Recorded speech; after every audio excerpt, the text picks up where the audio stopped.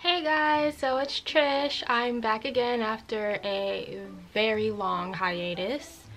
I finally am in the situation that I have a camera actually capable of recording videos that's compatible with my tablet, and I have a fucking viewfinder so I can actually see what I'm doing and I can see that I'm in focus, and yeah, it's great. I'm using a Canon G7X now to film, and so far I love it. And my first video back will not be a cover. It's going to be a book haul and small little book review. So this year of 2018, one of my resolutions was to read more because I used to be a very avid reader and I haven't really been reading that much since. Like, I have been every now and then because there's obviously like books, and like I'm obsessed with the Mortal Instrument series. I read all of those. I read the prequel trilogy, the Infernal Devices. I read the Bane Chronicles, and I read Tales of the Shadowhunter Academy. And obviously those last two I just named came out like way after the other ones were released, so like as they came out I'm buying them and reading them, but I haven't been like reading consistently like I used to. So there's been other books like standalone books like here and there, and be like, oh, I want to read this, so I read it, and like a movie's coming out but I know it's a book and I prefer reading it first, I'll be like, oh, I want to read it before I see it, so then I read that. But that's about it. I haven't been motivated to actually read consistently, like on a daily, weekly basis like I used to all the time, so I'm trying to get into that. And my goal that I set for myself was to read at least 2 books a month. So with that said, I'm gonna knock out the book haul that I've done recently first, just so I can get that out of the way. So I have a stack of books in front of me, just so you know. So today is April 30th. No, today's the 29th actually. This is actually the next book on that I'm going to be reading. I think it's called the Don't Close Your Eyes trilogy, because this is 3 books in one. I actually went ahead and marked off the 3 separate books with paper clips just so I'm not losing myself. This is going to be my next read, by the way. This is the 9th book. I'm gonna get to that later. So yeah, so it's Wake, Fade, and Gone. Basically the main character, I don't know what she's going through, but apparently she gets sucked into people's dreams. Yeah, sounds interesting. I don't know what the hell is gonna happen, but we'll see. And just so you know, these are from 2 separate days of getting books. So this other one, I just got this yesterday, and it's a Lisa Kleypas novel. I have no idea if I'm actually saying her last name right. I've read only 1 other book by her. She is a romance novelist. I hate romance novels, and I never thought that I would actually read one ever before in my life, but my friend Catherine actually recommended one. Like, she let me borrow it like a long time ago, like a year, maybe a year and a half ago. And it was called Mine Till Midnight, something like that. And I was like, I'm gonna read this and I'm gonna hate it. It's gonna take me forever to read it because I'm not gonna like it. I finished that book in like 2 days, 2 or 3 days, because I loved it. And I was like, why am I doing this to myself? You're not supposed to like romance novels. It's sappy. Well, I liked it, and now I'm mad because I like it. So basically anything with her name on it I'll read, except I did buy another one and I didn't read it because it was all like sappy love letters. I was like, I'm not reading this anymore. So I'm trying to sell it. I'm trying to get rid of it. But yeah, this one, I read the description. It's supposed to be like the other one, so gonna read that and enjoy it. Also, I picked this one up the other day. It's called The List. Basically, I never read books that are like on stuff that's like can be real life stuff. Like, I'm a fantasy person. I read stuff that can't be real. Well, it could be real, but it'd be like, you know, really fucked up universe kind of real. Yeah. This is like normal high school stuff. There's basically a list that's going around the high school, and like there's a girl, it's all about the girls, and there's one named the hottest girl in the class or the ugliest, and then some in the in-between, and it's just a bunch of stupid drama, basically, this book. But yeah. All right, moving on. So I have The Edge of Never by J.A. Redmerski. This person wrote this book. Yeah, I'm going to read this too. I decided I wanted to get into reading more about young adults closer to my age, because I just turned 25 and I'm still reading about freaking teenagers, and I'm like, no. Yeah, so she is supposed to be 20. She is 20. So there you go.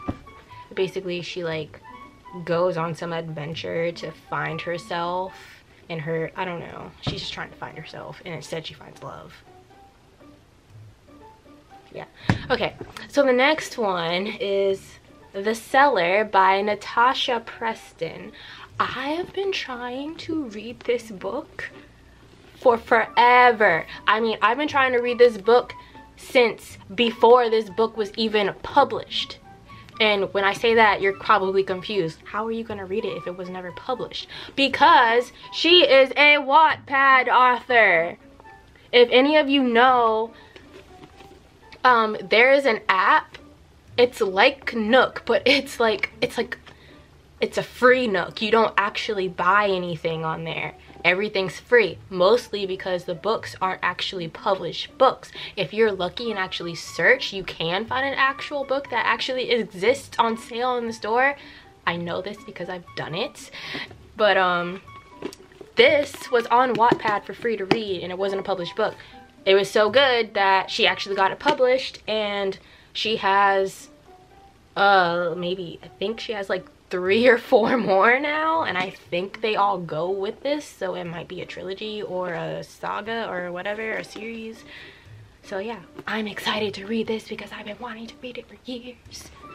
Yeah, so that's my baby. Okay, the only books I have left that are recent hauls are the continuation books of Vampire Academy. So I got Frostbite, Shadow Kiss, Blood Promise, and Spirit Bound. I just dropped one on the floor. Anyway, I have the first one over there in my other collection of books that have already been read and put on the bookshelf, whatever.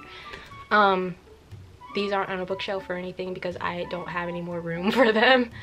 I read the first Vampire Academy book only because the movie was coming out and I wanted to read it first. Ha. FYI, I hated that book. Well, I hated it until I got to the end. Back when I used to be on Tumblr all the time, I asked people if it got good who've read it, and they said, oh yeah, it's really good, but it doesn't get good until like halfway through the series. And I'm like, what? There's like 7 books.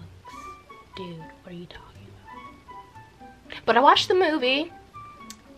No matter what you do, the book is always going to be better. But I don't know. Certain aspects I liked better in the movie. Certain things I liked better in the book. I'm just hoping that the book does get better. Because the first one does get so much better at the end.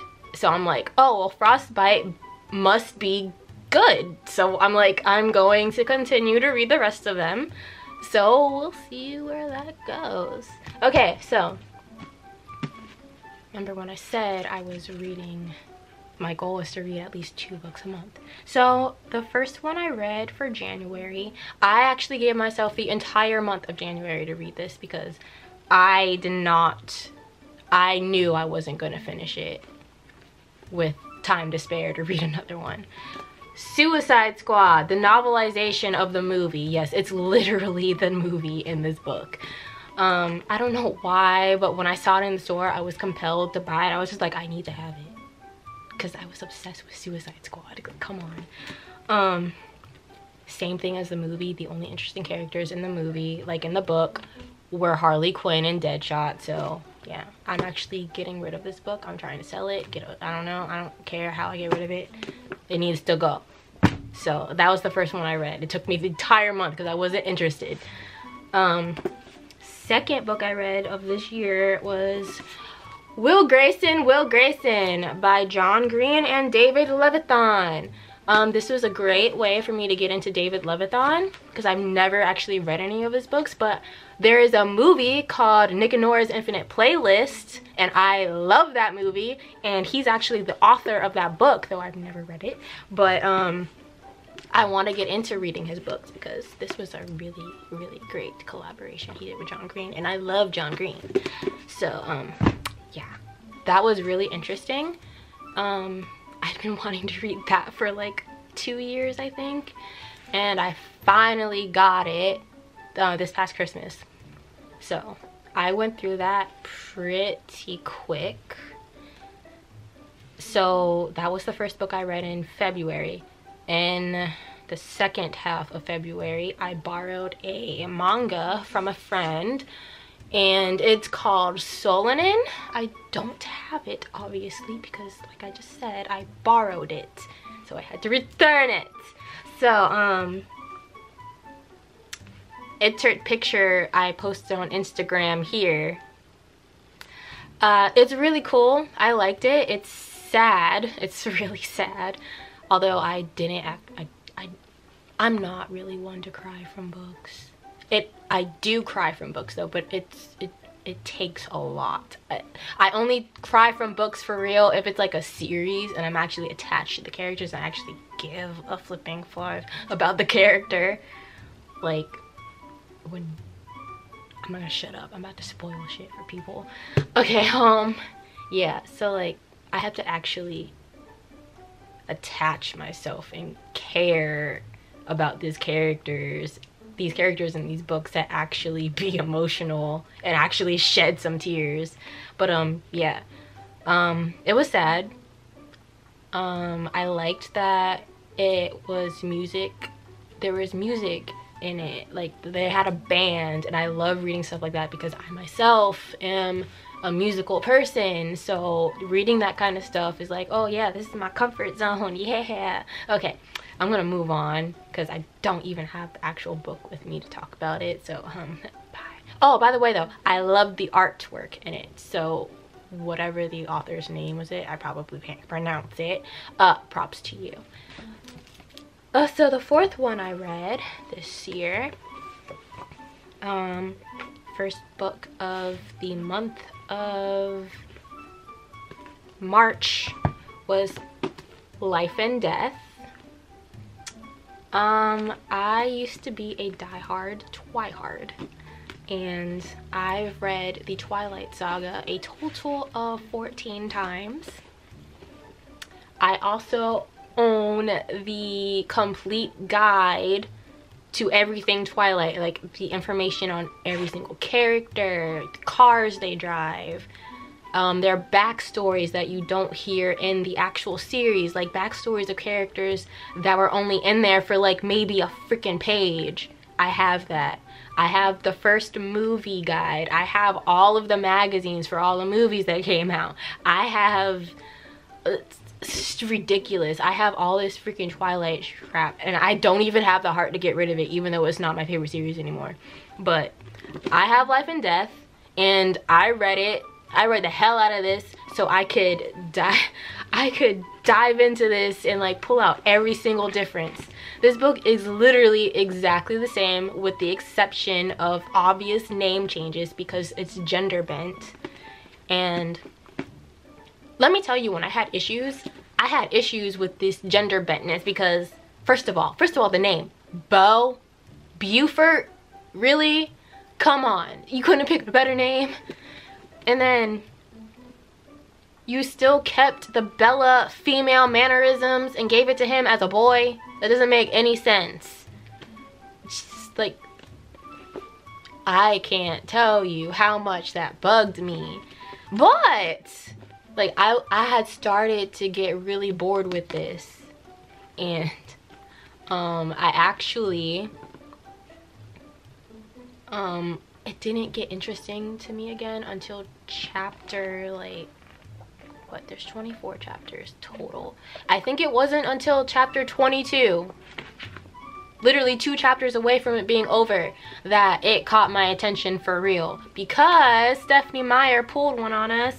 She changed the ending. It is a what if, let's think of it as actual Twilight. It's a what if Edward had actually let Bella change. Edith let Buford change. So I was like, oh shit, Stephenie Meyer, you're actually letting us see what would have happened. Yeah, so until you get to chapter 22, that's the only, like, those 2 chapters are completely different. So I just spoiled shit for you. I'm sorry. Spoiler alert. I'm sorry. Okay. What, that was book 1, 2, 3, 4. Book 5 of this year was Speak by Laurie Halse Anderson. I've seen the film version of this at least 3 times, so I wanted to read it. This book is literally exactly the same as the movie. I have nothing to say about it, but because it was exactly the same, there was nothing surprising about it. I was only living for any David Petrakis parts in the book because he's like my favorite character in it. So it took me a while to get through this, which is really sad because look how tiny this is. It's tiny.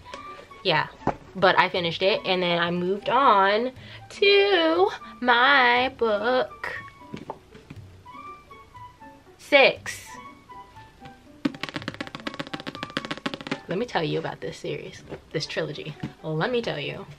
Let me tell you. Can you tell that I'm excited about talking about this? Because I just finished reading it. That's why I'm freaking excited.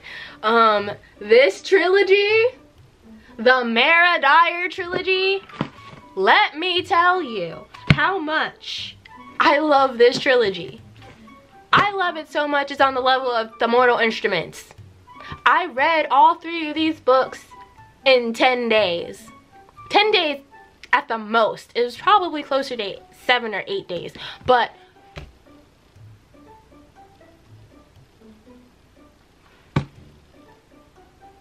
this is my new love. I'm in love with this trilogy. Like, you have no idea. Like, I think I'm obsessed, really. I haven't been this obsessed with a freaking trilogy or a series since TMI. And when did I read that? I read that in like 2013. That was 5 years ago. Come on. Oh my goodness. You don't understand how much I love this. Like, first of all, Mara Dyer herself, I want to know what their real names are because it's not her real name, Mara Dyer. The Unbecoming of Mara Dyer, the first book, as soon as she started talking, I was just like, oh my goodness, I finally found a female literary character that I love just as much as Jo March. Jo March was my first favorite literary female character since childhood. No one has ever come to mind to like them enough until Mara Dyer. She has a freaking attitude. She's sassy as hell.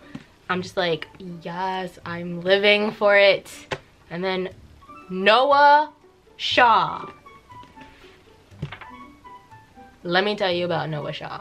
Noah Shaw is he is my new, like, favorite character, period. And that means a lot because Jace from the Mortal Instruments is my favorite, period. So they might be neck and neck. I don't know which one I like more. Noah Shaw is freaking amazing. And the story, I love the story. And the whole entire time, it's just really aggravating because she's telling the truth about everything, but everybody thinks she's crazy, but she's actually not crazy, but they just have these really superhero, they have these special powers and they can't explain them because they don't know anything about them and nobody's trying to help them for real. It's like this one, what Dr. Kells is trying to help them, but she doesn't tell them that she's trying to help them. It does experiments on them without their consent and tries to make everybody else think that they're freaking crazy, but they're not, and she knows they're not crazy because she's trying to figure out what's happening to them because it's happening to her. Or the reason why she can't have kids. Like, ugh, there's so much I can't say. Like, I need to just move on. I need to move on before I can't. It's just too much. Like, I can talk for hours about this right now. But yeah, those were books 6, 7, and 8. It is April, the 4th month, and I'm already done with book 8. My goal was 2 books a month. I should only be at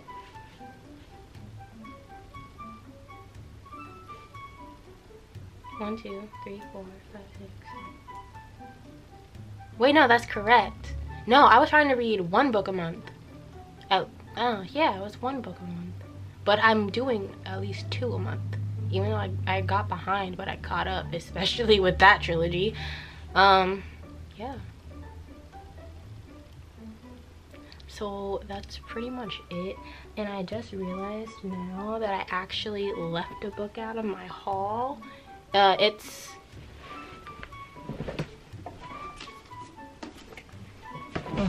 The book is Torment by Lauren Cates. It's part of the Fallen series. That's another one of my favorites, by the way. I don't have any of the other books, but if I remember correctly, because it's been so long since I've actually read them, I think Torment was my favorite. I went ahead and bought it because I'm gonna own the other ones eventually one day anyway, so yeah. But that's about it. And yeah, like I said, I'm going to be reading Don't Close Your Eyes next, and I'm gonna delve into that and maybe do a book review or another haul later. Maybe another 4 months. Maybe I should do it every 4 months. That will be 3 videos total. But yeah, that's basically it. And yeah, if you have any recommendations for me, leave them down in the comments. If you want to know what the authors of these books are, I guess I'll leave them down in the description box if I must. But yeah, that's all I gotta say. So bye, and thank you for watching this video and listening to me ramble. Okay, bye for real.